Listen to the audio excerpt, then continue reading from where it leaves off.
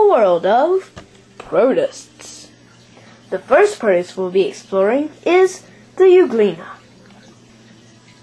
The euglena is a fascinating protist with the characteristics of both a plant and an animal. Note its red eye spot, which allows it to sense light, and its whip-like flagella, which it uses for propulsion.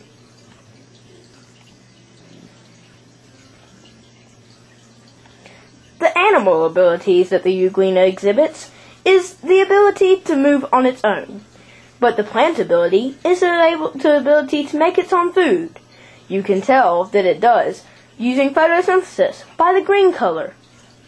It gets the green color from its chloroplasts, which are essential to photosynthesis.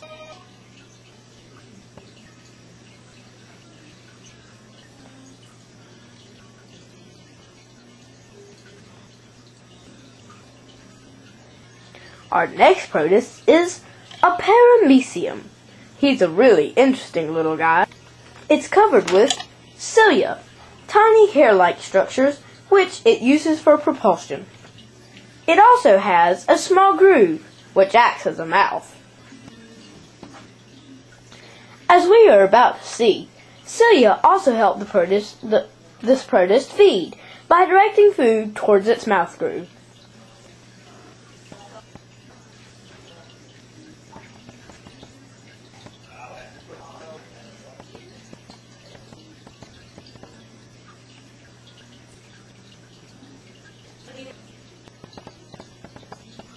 Our third and final protist, and my personal favorite, is an amoeba.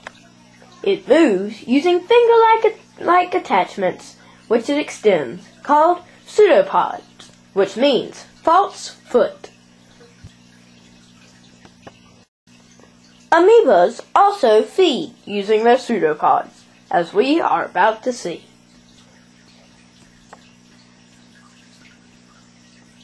Fascinating, isn't it?